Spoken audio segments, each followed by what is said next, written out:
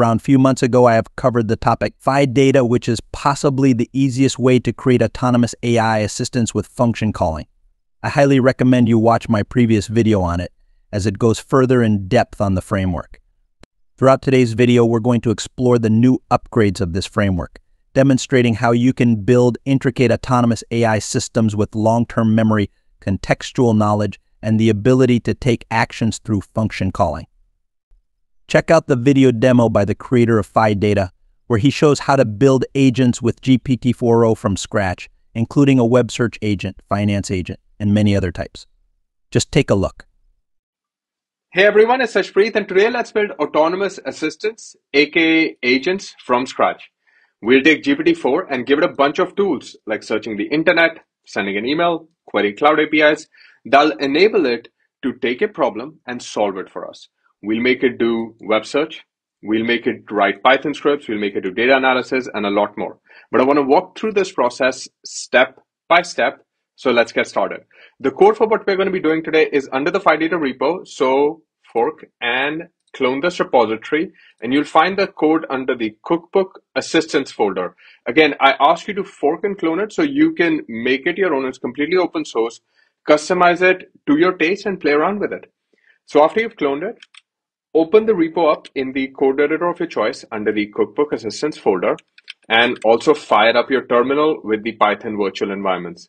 These are basic steps in the README which you can follow, but let's get with what we're building today. So the first thing which we're going to be doing today is building an assistant, and then we'll add tools to it. Now with Phidata, we can build AI assistants that can take any LLM and add memory, knowledge, and tools to that assistant. The tools are the piece that make it autonomous and turn it into an agent. We personally don't like calling them agents because it sounds like an FBI agent. We call them assistants because they assist us with our day-to-day tasks. So first, a basic assistant without any tools. It takes an LLM and we give it a description and instructions and tell it what to do. We then can ask it to print a response to the CLI, or it can also run this query, this input, if it's part of an application. So once you have your assistant built out, we can run it using Python, Cookbook Assistants Basic, and it will run this assistant for us. It's using the GPT-4o model, which is fast and good. It's one of the best models in the market right now, and it'll give us a simple breakfast recipe. Now I want to show you how this works if you want to use some other model, like a local one.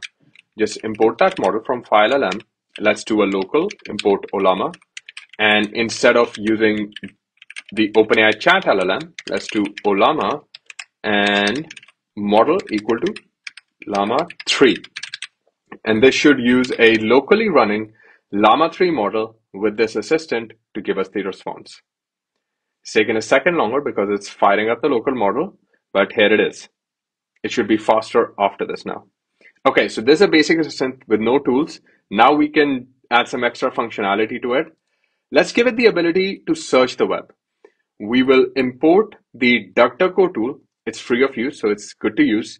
From File Tools, DuckDuckGo, and add it to our assistant. Over here, we're not going to give it any description, any instructions, but we will set the show tool calls parameter to true because we want to see the tool calls happening behind the scenes. We're going to give it a task, search for the news from France and write a short poem about it. And we're going to kick it off with running Cookbook Assistants Web Search. And it'll run that assistant for us. As you can see behind the scenes, it's running the DuckDuckGo news tool. It's getting the news from France and then writing a nice little poem for us. I kind of like it. Okay, let's get into something more complex. Let's build a finance assistant for us. And we're going to give it the Yahoo Finance tool by importing from File Tools, Yahoo Finance. And each tool when you have with Phidata doesn't add everything it has. You can click on it and see the functions it had access to behind the scenes. So this Yahoo Finance tool can get the stock price, get the company info, fundamentals, and a lot of other things. We disable most things by default because we just don't want to overload the LLM, because all of these functions, these tools are being sent to the LLM in its system prompt. It uses a lot of tokens. We don't want to overload that. So we let the user choose what they want. So this one, which is our finance assistant, We'll say get stock price, get recommendations, company info, company news. We're going to give it 2 tasks, run it behind the scenes, and I'm going to talk through the tasks with you. We're going to give it 2 tasks. What's the stock price of NVIDIA? A simple function call would do here. And then write a comparison between NVIDIA and AMD, use all the tools available. So over here, we want the LLM to see, okay, these are the tools I have available. And I want to produce a report after that. So let's see the first one. So in the first one, what's the stock price? It ran one tool, gave it the stock price. Fantastic, exactly what we're looking for. 2.2 seconds, which is very, very fast. I'm loving GPT-4o right now. Then the second task we have is write a comparison between NVIDIA and AMD. Use all the tools. Now you can see it's running all of these tools in parallel. Isn't that fantastic? Like the models are getting more and more powerful. I don't even know what's going to happen by 2027. Like imagine GPT-4o, but 2, 3, 5 times smarter with a million to 10 million token context window. And suddenly it feels like we're in the 8 kbps internet speed era again. Okay, so let's see the report it's written. It's written a comparison. That's what we asked for. It gave us a company overview. For NVIDIA, it gave us a summary. For AMD, it gave us a company overview and summary. It gave us analyst recommendations for each. It gave us recent news for each. And it gave us a summary of these 2 comparisons. A very, very good answer, again, from GPT-4o. Now I want to show that, a lot of times you will most likely want to build your own tools. You're not going to use the default tools. They're great to play with, get a hang of things, but you will write your own APIs, especially if you're building AI as part of your company product. You will write tools to access your internal APIs. I'm going to show you how to do that. So the example we're going to take today is the Hacker News API. It's freely available, so good to test, but you can put any sort of Python code in here. We will describe what this function does. We're going to say use this function to get top stories from Hacker News. We have to add the arguments in return. So whatever you add in the doc string, Phidata is going to take that information and format it in a way in which the LLM can understand. Create our assistant as always, give it the tools, show 2 calls because we want to see it, and set markdown as true, which adds a instruction, hey, return the answer in markdown format. And then we're going to say summarize the top stories on Hacker News.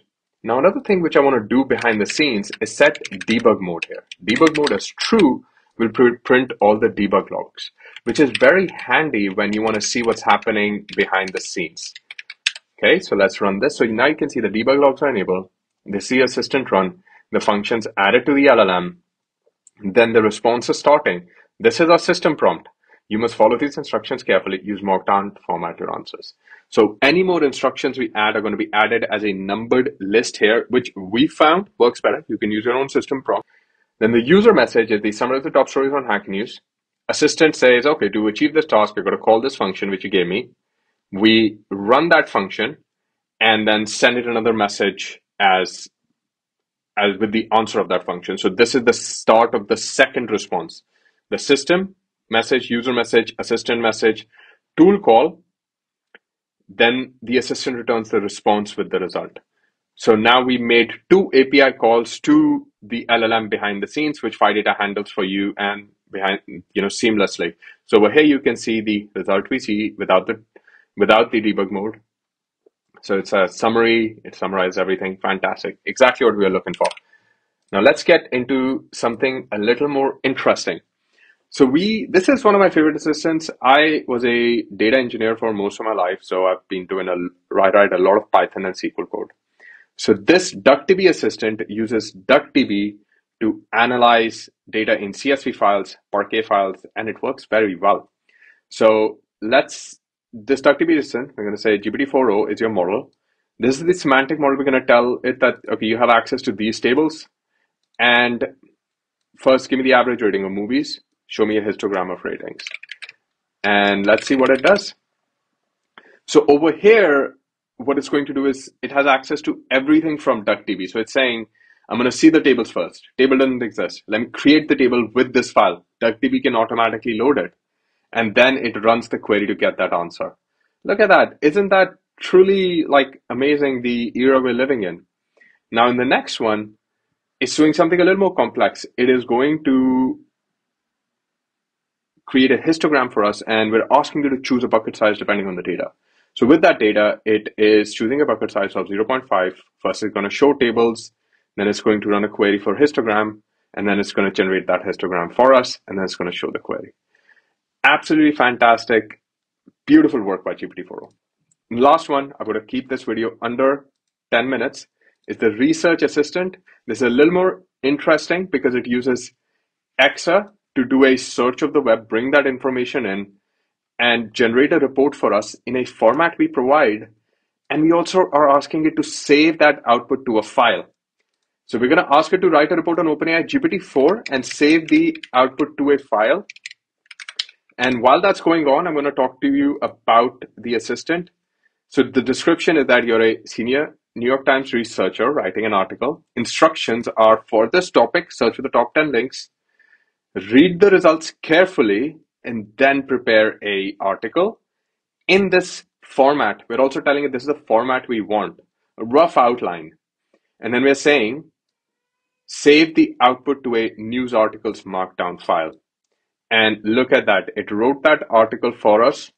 It wrote a very, very nice article about GPT-4, the dawn of multimodal AI. It's giving us a step-by-step, okay, this is how what happens from GPT-3 to GPT-4. Then came the age of GPT-4o. These are the references I use. Performance. Beautiful work. Now let's see if it generated that file for us under the Scratch folder. It did. This research article is in a very well-formatted markdown file for us. Great work by GPT-4 again. All right, everyone. This is an introduction to how to build your own autonomous assistants or agents. There's also a Python assistant, but I will let you play with that on by yourself. The video is already getting way too long. So test these out. If you have any questions, drop by the Discord, open a GitHub issue, and hope you have a great day. Bye. That was definitely an amazing tutorial by the creator of Phidata. The reason I wanted to feature his video prominently is because he thoroughly showcased how to build AI agents with GPT-4o. He integrated various new features and made it super easy to build these agents with any model you choose. You can take a look at the examples he has provided, where you can deploy the base examples and add different features or your own code to personalize it according to your preferences. This framework is quite extendable, allowing you to build and customize it further. I'll leave all the links from today's video in the description below. You should definitely check them out. Make sure to watch my previous video to understand more about this framework and get more ideas. I hope you found this video beneficial and gained some knowledge or value from it. Ashpreet did a great job showcasing how you can build AI agents from scratch. But with that thought, guys, follow me on Twitter to stay updated with the latest AI news right away. Lastly, make sure to subscribe, turn on the notification bell like this video, and check out our previous videos to stay up to date with the latest AI news. Thank you so much for watching. Have an amazing day, spread positivity, and I'll see you guys soon.